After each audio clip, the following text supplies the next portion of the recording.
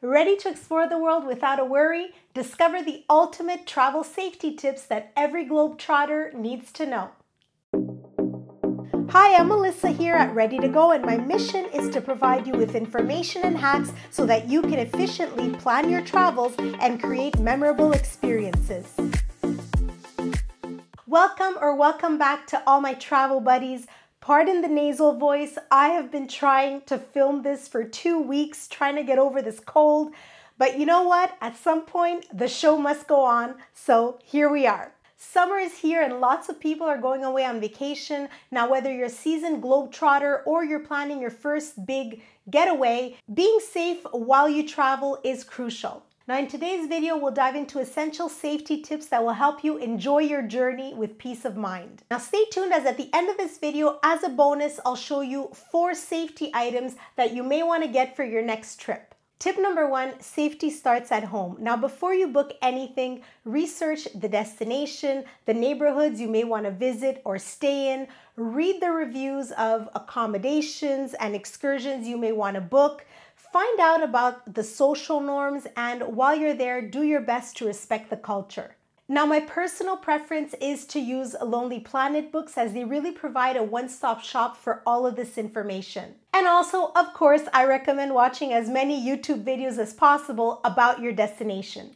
Number 2, alert your friends and family that you are going away on a trip and share your itinerary with them. Also, I recommend checking in with them at the end of each day, just a quick text or a quick hello to let them know all is going well. Number 3, and this may be a more controversial one, but please keep your phone on. I understand people want to disconnect from work, disconnect from the world, and just enjoy their time on vacation.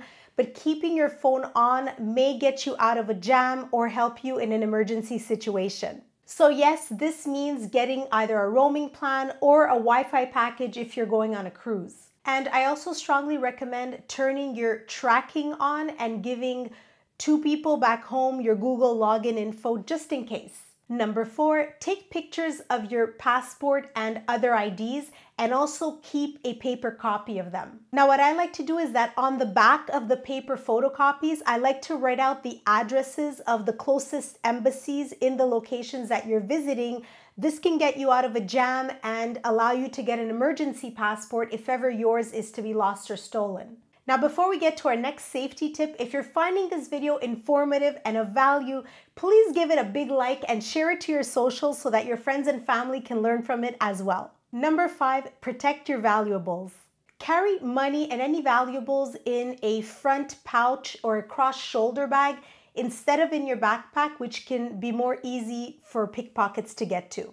Don't put anything of value in your back pockets, and don't leave your phone on the table if you're in any sort of busy place. Number 6, carry some sort of small self-defense item. This is especially true if you're traveling alone or in some sort of a sketchy area. I like to carry around a big key that I hold between my fingers, and this becomes a self-defense item just in case. Number 7, try to blend in with what you're wearing. Don't wear anything that's very flashy or that may draw unnecessary or unwanted attention to you.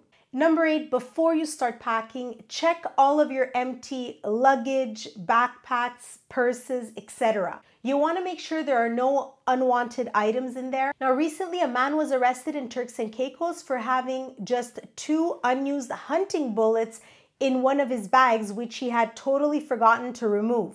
So very important, please check every single one of your bags, all the little zippers and compartments before you start packing it. Number 9, carry an emergency credit card with at least $2,000 of credit available on it.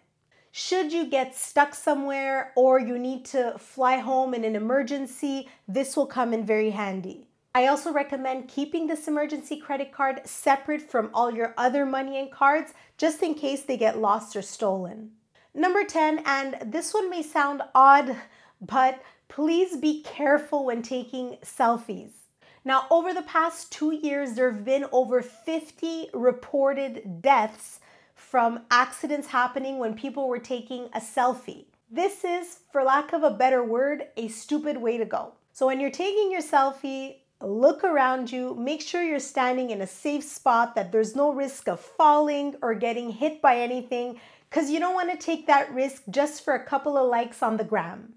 Number 11, sometimes when we travel, we meet new people, we start having discussions, everyone's very excited to talk about their experiences, their travels, where to go next, what to do, where to eat, etc. Now, when you do meet new people, try not to give out the details of where you're staying, such as the name of your hotel, or too many details about your itinerary. You don't really know who these people are, and though they may seem very friendly, you never know, they may use that information against you. I also recommend not adding them immediately as friends to your Facebook or other socials. If they ask to add you, take down their username and add them once you're back home. Number 12, if you're in a country where the cost of lodging, food, shopping is a lot cheaper than where you come from, don't yell out things like, "Oh my God, it's so cheap." First of all, it'll give the impression that you have more money on you than the average person, which can make you a target for theft.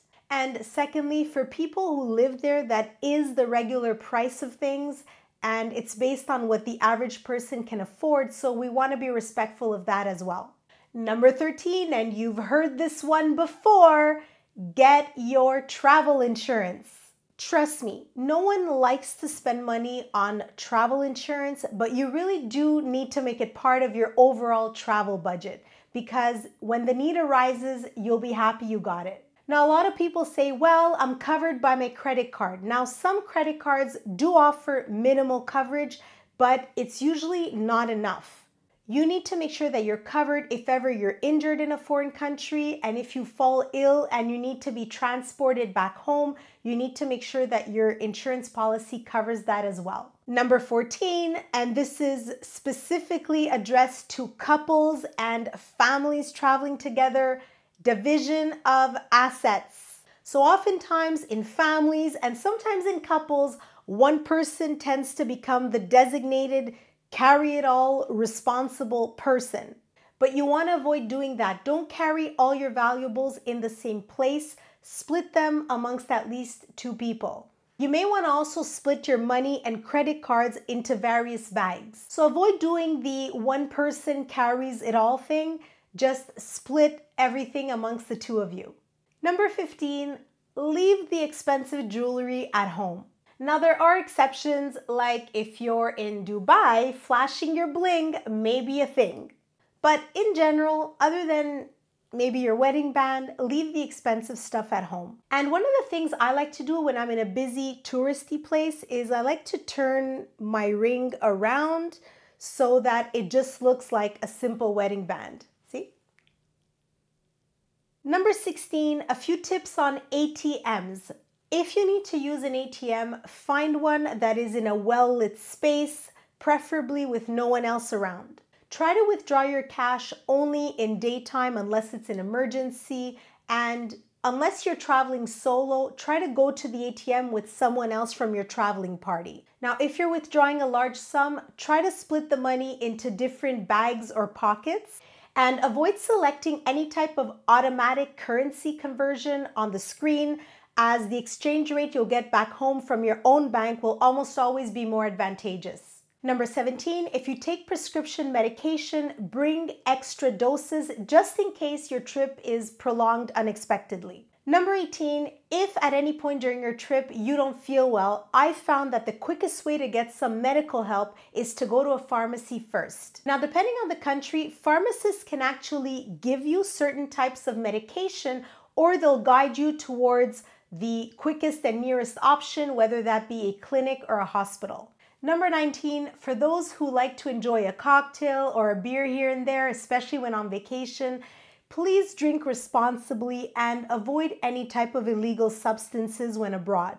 Now, remember that you are in a foreign country, and in addition to the risk of getting into some type of an accident or getting lost if you're very inebriated, you may not necessarily know what the rules or laws are in that country for public inebriation. And also, the rules regarding drug usage may be very different and much more strict than anything back home. So enjoy that cocktail or that beer and drink responsibly. Number 20, and I would say this is the most important safety tip, trust your instincts. If you feel uncomfortable being somewhere, or if you have a bad gut feeling about someone you're interacting with, just leave and get out of there. So those are my 20 travel safety tips. Now, before we get to the bonus items, please share any safety tips that you may have and that we didn't mention today in the comments below. I really look forward to reading them. Okay, so now we have 4 bonus safety items that you may want to get before your next trip. We do have Amazon links that are applicable to multiple countries in the description below. Number 1, a portable door lock. This is an additional lock that you can add to the door of any apartment, RV, camper van rental, or even a hotel room. Number 2, a personal safety siren that you can activate in case you're ever in any type of unsafe or dangerous situation. Number 3, an RFID blocking passport holder. This helps to prevent identity theft, and you can even slip in a few of your credit cards in there for extra security. And number 4, something very important, but that I find that we often forget, a mini first aid kit. So I put Amazon links for these items in the description below. These Amazon links are applicable to multiple countries, and it's a great way to benefit from the usual great Amazon prices while at the same time supporting the channel. So I hope you enjoyed this video. I really do try to post as regularly as possible, so to make sure you never miss out on new videos, please consider subscribing to the channel right now and turn on the notifications bell. Now, if you'd like to watch some more informative videos to help you plan your next trip, click on the Travel Planning Hacks and Info playlist right here. This way, you're always ready to go.